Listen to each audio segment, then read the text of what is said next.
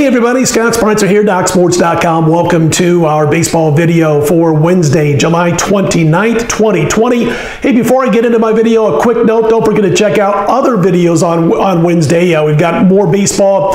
Check out my NBA video. It's a wins total, all available right here.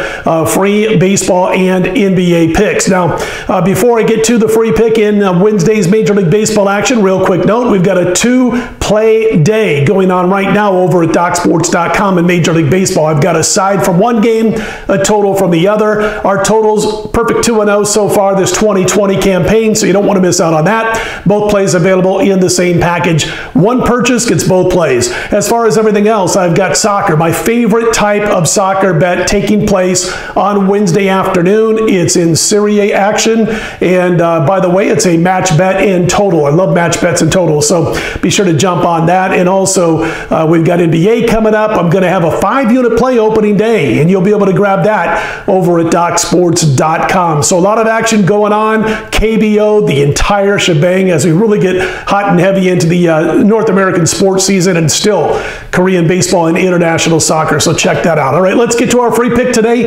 We're going to lay the runs line with this team right here, the Angels, and here's why. Anthony Rendon, in case you didn't happen to catch the game on Tuesday night, he's finally arrived over the injury, at least for now, with that oblique injury. They can be a little tricky sometimes, but he's in the lineup now. He's batting third ahead of Upton and in back of Mike Trout. I mean, Mike Trout's never had this kind of protection. Maybe Trumbo back in his first year or two before Trumbo was traded away, but nothing like Rendon. Yeah, this means you can move Albert down to 6th in the batting orders, take some pressure off of Albert Pujols, whose career has obviously wound down over the last couple of years. Takes pressure off of Albert. You saw what happened last night, couple of hits, including a home run. So we like Rendon being in this lineup. He makes them much, much better, obviously, in this lineup and in the field. Despite a throwing error last night, Rendon's going to be great at third base. As far as the pitching for the Angels, Andrew Heaney, we saw what he did in his first start. He was just cooking along, cruising along, and for some reason was pulled from the game by Joe Madden quite early. Didn't even get through 5 full innings yet. He was cruising along.